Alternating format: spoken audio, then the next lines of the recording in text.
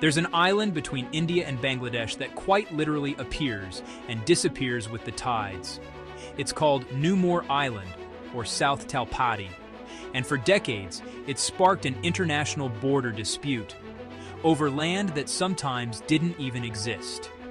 Discovered after a cyclone in 1970, this island popped up in the Bay of Bengal, right near the mouth of the Hariabhanga River.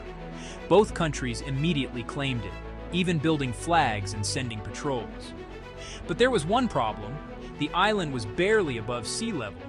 Over the next few decades, rising sea levels and coastal erosion slowly ate it away until it completely vanished beneath the waves by 2010.